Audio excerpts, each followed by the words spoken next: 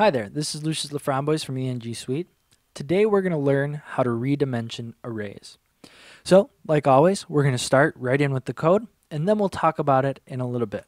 So the first thing to do proper code, we're going to want to start with public function, and we'll call it ReDim test. Then we're going to pass in n as double.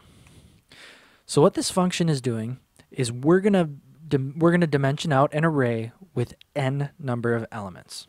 So we'll do dim arr, and instead of dimensioning it directly with the n, we have to dimension it as an empty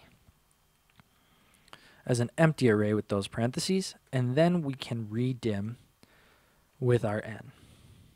Then, just for the sake of the test, we're just going to pass back 10.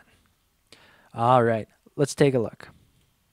So we do redim test, and we're going to pass in a 7. Let's say we want an array that's 0 to 7 elements. We get a successful value. Awesome. That's how we redimension an array. But you might be asking, why do we have to do that? And that's where we're going to get into right now with our background section.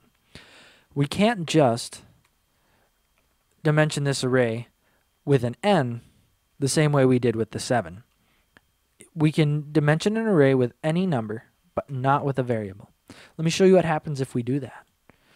Here we are back in Excel, and we're going to run the same function, not even changing a letter. And we get compile error constant expression required. So what that means is we have to put a constant in here. We can't put a variable. So the fix is, like we've already seen, we dimension it as an empty array, and then redimension it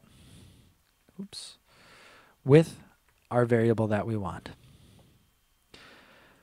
Like before, we should be able to come in here and just like that. So there it is. A very, very simple step, but something that sadly requires 2 lines of code to do. Thanks so much for watching. Have a great day, and please do something awesome.